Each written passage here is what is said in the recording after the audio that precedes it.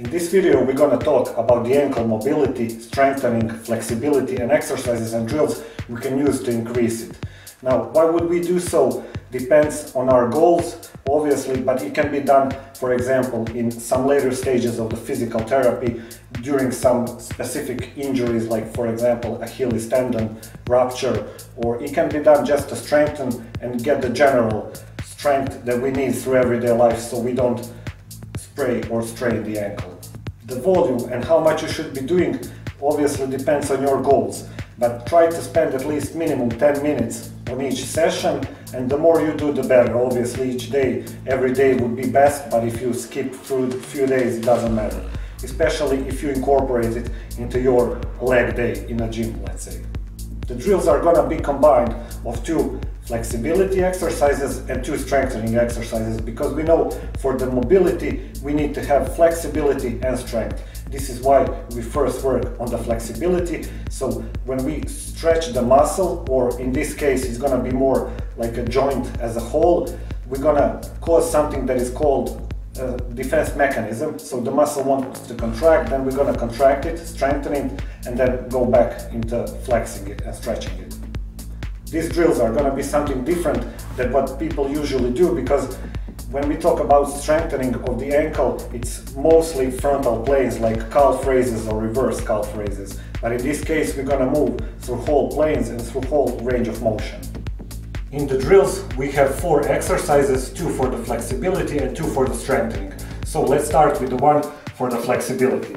First one we're gonna go in a deep split squat. We are focusing on the front leg, so don't mind the back leg. Put it whichever way it's comfortable for you. And what we want to achieve is to get the knee over the toe, but keeping the heel on the ground. So we want to sit on the leg, relax it, nice and easy, press it front, back, and a bit on the side. Always make sure that the heel is on the ground. This position will help us in a deep split squat as well. So we want to stretch, mobilize. Okay, around 15 seconds on one side. We're going to switch, go on the opposite, and again, don't mind the back leg, focus on the front, knee over toes, heel on the ground. Remember, if you cannot get the knee over toe, no worry, spend some time. This is why you're doing the exercise in the first place. So try to go as low as you can, a bit front and back, a bit of sideways, and again, 15, 20, 30 seconds, it doesn't matter. After we finish, we're gonna go up. Next one, we have the E version. So we're gonna go on the outside of the foot. From here, either we're gonna hold, then go inside, or if we wanna make it a bit harder, we go on the outside of the foot, we go cross and back. Nice and slow. Remember, don't go too much. We don't want to strain the ankle from the outside. Okay, so you have to control the movement. Then we're gonna spend around 30 seconds. After we finish, we go in a strengthening. For the strengthening drills, first one we have is like an ankle dance. So we're gonna stand nice and close, go on the toes, heels out, on the heels, toes out, and back, heels, toes. Okay, we're gonna be slowly moving in front. So from the side, you can see nice and close, heels out, toes out. Remember, heel in, toe in, to go with the full range of motion, nice and slow. Heels, toes, heels in, toes in. Heels out, toes out, heels in, toes in. And again, after 30 seconds or so, we're gonna do the another one, which is side dance. So we're gonna step close, go on the toes, twist on the side, heels down, and then toes up, heels,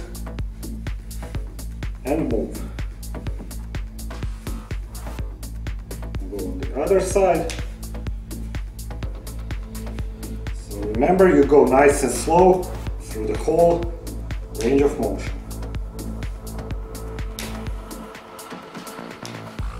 And again, around 30 seconds, we go down, one more round. So we go split squat, knee over toe, heel on the ground. Spend around 15 seconds. So how much in total you should be doing obviously depends on your goals, but try to spend minimum of 10 to 15 minutes in each session when you're doing them. Okay, let's switch legs.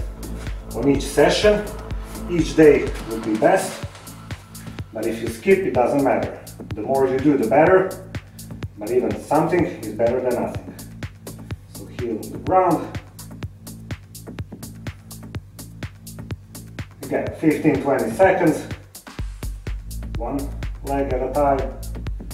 Then we go up into E version. So outside, not too much, we don't want to strain. Either up, in and out, or out and cross.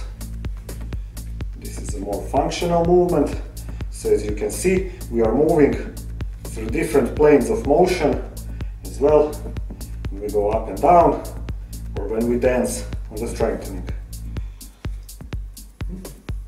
And again, after 30 seconds, we go in the strengthening. So first one we do is in and out. So straight, heels out, heels in, toes in. Remember that the mobility is the result of the flexibility and strength. This is why we work both on strengthening and mobilizing, or stretching and flexibility. And again, after 30 seconds, we go in a side dance. So from straight, the toes, side,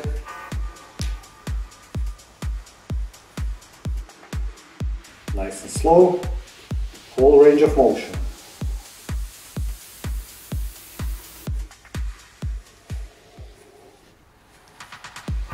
When we finish, we go back in a split squat.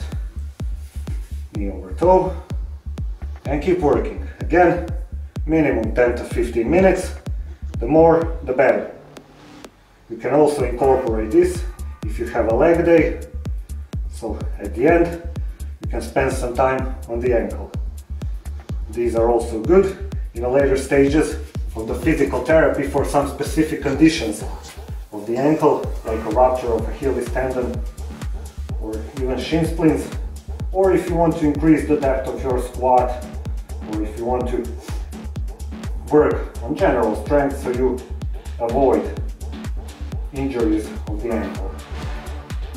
For example, I have a friend who is into skateboarding, so I recommend these for him as well.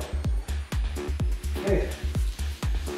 And again, out, in, or out, across. We're gonna do just one more time, so we finish the circuit. Easy. Okay. Side dance, close, heels out, toes out. Take it my time.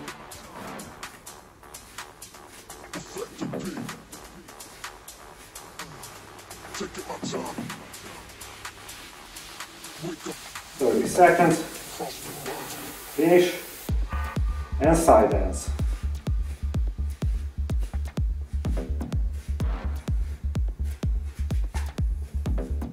On the toes, side, heels down, on the heels, toes down.